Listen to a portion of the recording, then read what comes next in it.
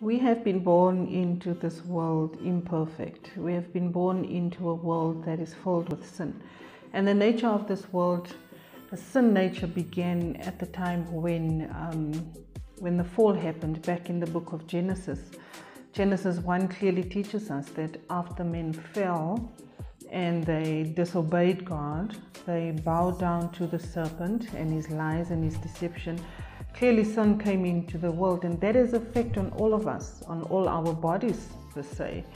The mold of who we are has been distorted. We were supposed to be the men and women that God created in the garden has been completely distorted. Adam and Eve was created. God created men from the dust, and he said that when he looked at it, that it was good. Everything else he created in Genesis 1 was good. He looked at it and he was proud of what he has created, and he boasted about it by saying it was good. But then the fall happened, and what happened during the fall was sin came into the world, and it disrupted the world. It disrupted creation as it was. So yes, God has put a standard in place, and when his word teaches us that he created them male and female, that was what he created initially and essentially. So when we look at creation today, when we look at our bodies, when we look at our physical bodies, who set the standard for perfection? Who said that every body that is created by God will come out perfectly? Yes, God created us, as Psalm 139 says, in the sacred place. He knitted us together in his mother's womb. But the minute we step out of our mother's womb into the sinful nature, we step out with some form of disability. You are disabled, whether you like it or not. You might look like your body's perfect. You might fit the standards of the world's perfection of what a body should look like, what the physical being should look like. But we are all disabled, and if you reach within yourself, if you've ever had that struggle between your soul and your flesh, if you felt that there are times that I don't fit into this body, I don't belong into this body, then that is what I'm talking about. Some people are born with a physical disability that is obvious to the eye. We can all see it. People are born deaf. People don't speak. People don't walk. People can't walk. People are born into this world with a whole lot of issues that we come across. There's the question of being born intersexual, which means you are born with both male and female genitalia. And there is no answer. There's no answer that we can go back to in the Bible and ask, what does God say about this? Clearly we know that being sexual, immoral is a sin. But how do we deal with people who are born with disabilities? We cannot distinguish between a disability that is wrong and a disability that is right, a disability that we can handle as the church or as preachers or teachers of God, as children of God, who need to set an example for the world. How do we treat these people is what I'm trying to get at. How do we look at these people, and how do we help them overcome this body that they've been born into?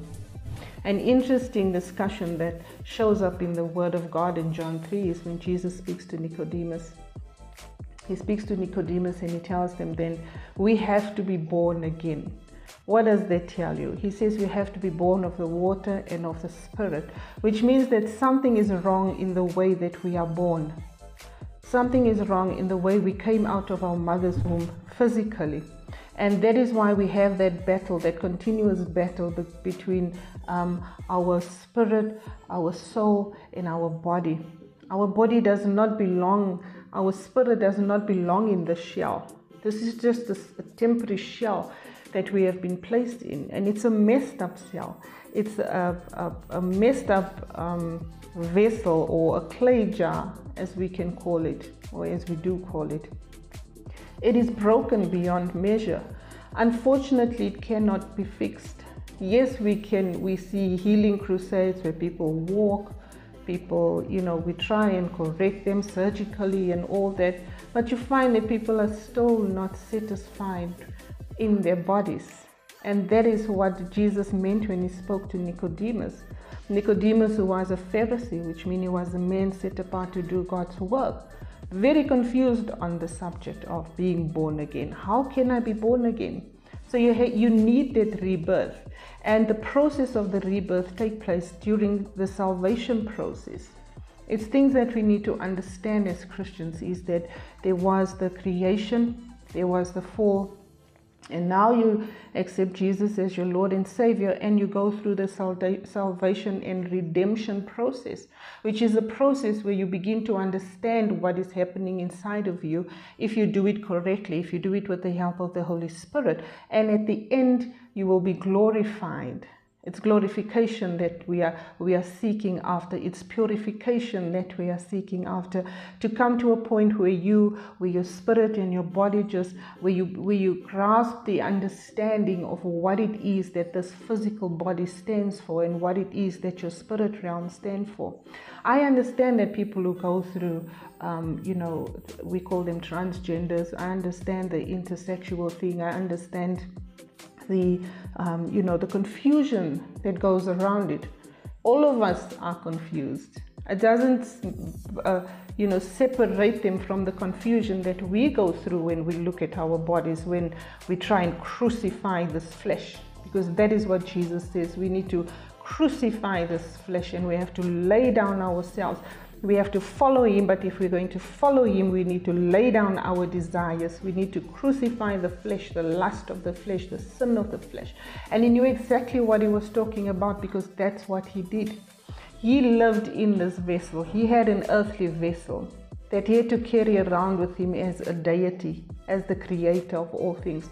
So he understood fully when he spoke about having to crucify the flesh, because that's what he did. He went to the cross with pleasure because he needed his flesh to be beaten under submission. He needed his flesh to be bruised. He went through the beating and he went through crucifixion because he had to show us. He had to show us physically what our flesh needs to go under, the process that it needs to go under, as hard and as painful as it is, that confusion that it leaves in our minds as Christians or just normal people, is for the flesh to be beaten down, to be broken, his blood needed to be shed. As much as he was the lamb that was slain for us, he knew what the flesh is capable of doing. And that is what he's trying to bring across when you are being reborn, when that rebirth takes place. You forget about the flesh. Yes, there'll be confusion in our minds. Yes, we try and correct these people. And I think the worst thing that we do is if we want to oppress them with the word of God. And that's not what Jesus was about. Jesus didn't have Bible at the time. Jesus didn't use theology. He didn't come across with the things you have to do, giving them scripture. When he spoke to Nicodemus, when he approached people who are hurt, we saw where he, according to scripture, we saw where his place was. It was with the hurt and with the broken and with the needy. He came to them and he showed them love and he showed them compassion. He fed them. That's the God who we serve. Is the one who comes and he looks beyond the flesh. He looks beyond this clay jar or this vessel, and he reaches into your soul. That constant battle that your soul has with your flesh is going to continue until the day you die. But you have to come to a place where you allow salvation and redemption to take place. And that is the thing you need to study and understand and push towards, is to understand who I am in Christ, understand who my spirit is in Christ, and realize that this is just temporary. You might be sitting in a position where you're confused about your sex or your gender. You're confused about who I am, who I'm supposed to be. And we will not get the answers, but what Jesus is trying to tell you is that this body is temporary. It's a messed up body. You feel that you are in a body of a woman, but you feel like doing it. It's all part of the enemy's plot to try and break you down and confuse you. And the answers that is so prevalent, and the answers that prevail over time, is that follow your heart, follow your instinct. And we are all born with different instincts. It's not about instincts, it's about the rebirth that Christ promised us in His Word that needs to take place to sort out the inner man, because that is what's most important to God. If you seek after Jesus and you seek after redemption and salvation, it's a process that will bring sanctification, that will bring purification, that brings regeneration into place so that you can reach glorification. Jesus knew what was on the other side of the cross. He knew that if this body is beaten and it's broken and it's pierced and it's torn apart, He knew that he couldn't wait to embody His glorified body, because that's the body that we will all be getting one day if we're not going to be put into the pit of hell or into the burning flames of the lake of fire. If we obey Him now, yes, the world will lead you astray. The world will tell you to go and have that sex change. It's not the answer. I know the battle that people are fighting with is real. It's a real battle that needs real answers. It doesn't need theology. It doesn't need sermons that will condemn and confuse you. They need to be treated with love. We all need to be treated with love in that regard. And with all due respect, we're not doing it. We're judging people and we're trying to, beat them down with the Word of God, with Bible bashing, with this is what Scripture says and this is what. And I'm guilty of that. But I spend time with God and I've asked Him, how do we approach the situation?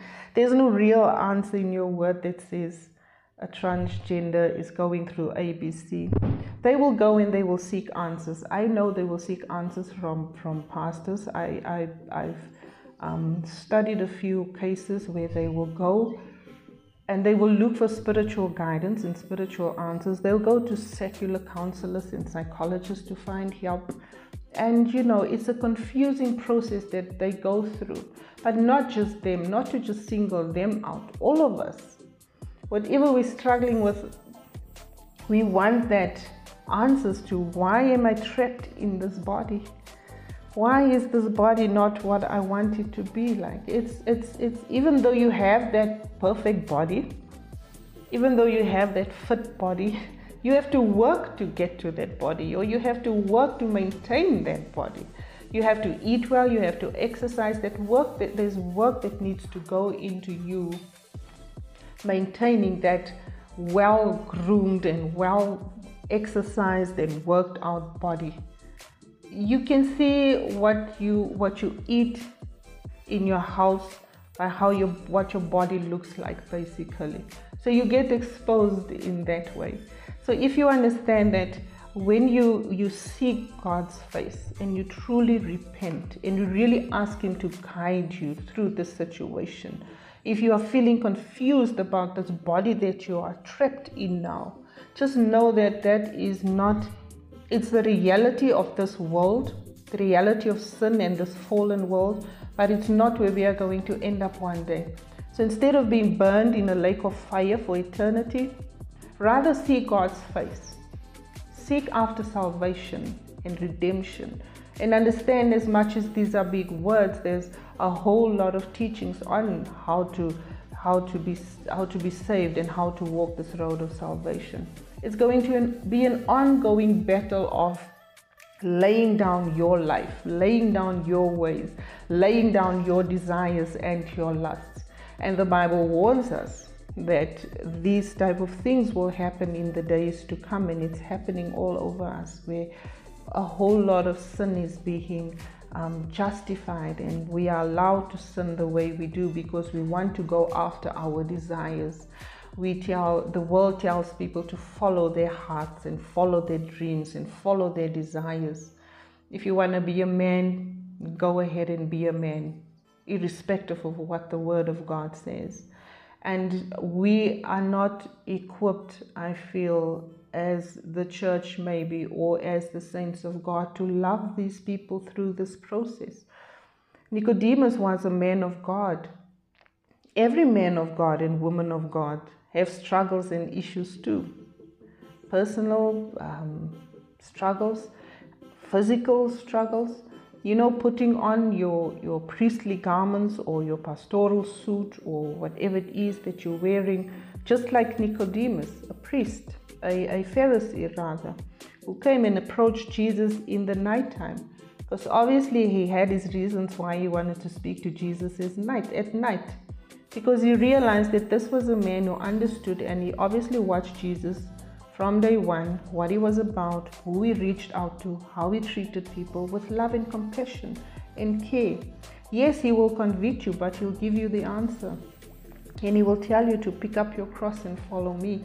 He will tell you I lay down my life, so you have to lay down. He was the example, and Nicodemus saw this, and he realized that whether he was too busy during the day, whether he didn't want to be seen with Jesus at night, maybe he just felt like, nobody understands him, nobody gets him. And even though he was a Pharisee, he needed to carry that image of being a Pharisee. You have to carry that image of being an apostle, a preacher, a teacher, a man and a woman of God. And nobody needs to see that battle that you are struggling with your flesh. Nobody needs to see that. But if Jesus says that this is what you have to do, and you come and you lay yourself before him and you ask him to just come and let your redemption take place, I'm laying down and I'm crucifying my flesh, because at the end of the day, I want to be embodied with that glorified body that Jesus came when he resurrected, and he showed off his glorified body to us. In Revelation 1, we see him in the heavenly realm where he stands, and the Apostle John describes what he looks like in his glorified body, because the Apostle John knew him as the Jesus who walked the earth. He saw Jesus after his resurrection. He saw him, but he still recognized him as his friend, as his teacher, his rabbi, his master. And here he gets to see Jesus in his full glory as the Messiah, as the one that looks like the Son of Man. He describes him in all his glory. You can read Revelation chapter 1 and see what it was that Jesus was pushing forward towards, what it was when he allowed his body to be crucified, beaten and broken and crucified, and laid down the flesh, so that one day he can get that glorified body and just be rid of all this that we are trapped in. Unfortunately, we are in this world, and the more you begin to meditate on that fact, and the more you begin to allow the Holy Spirit to work with you, you will tap into the reality of what it is to be born into a body, into a sinful body, into this nature that is trying to trap us and consume us. But there is help. And Jesus is the only helper, the only counselor, the only comforter. That power of the Holy Spirit is a power that can change you around, is a power that can help you crucify your body and crucify your flesh and lay it down, so that you can live the life that you were purposed to live, and not be consumed about this weight that you have to carry about, am I female? Am I male? Is this who I am supposed to be? Because even though that is not your battle, whether you're male or female, I know we all have battles in our physical bodies. I know we are limited in our physical bodies. We are limited to the things that we can do and the things that we want to do, places we want to go, things we want to experience, and some of us are just limited.